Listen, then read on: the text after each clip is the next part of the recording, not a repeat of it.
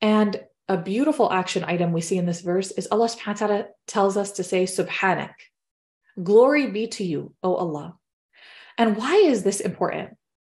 Is because when we hear gossip, we have the choice to fall into dunya mode, right? Which is, oh, it's enjoyable to talk about other people, right? Like this is something that human beings from the beginning of time have struggled with.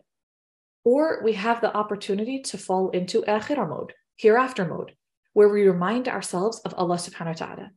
And when we're mindful of him, then our choices change. So when we say subhanak, subhanallah, right? Glory be to Allah, admiring his perfection and reminding ourselves of Allah when we're trying to change our status quo, that mindfulness is very, very powerful in making the right choice.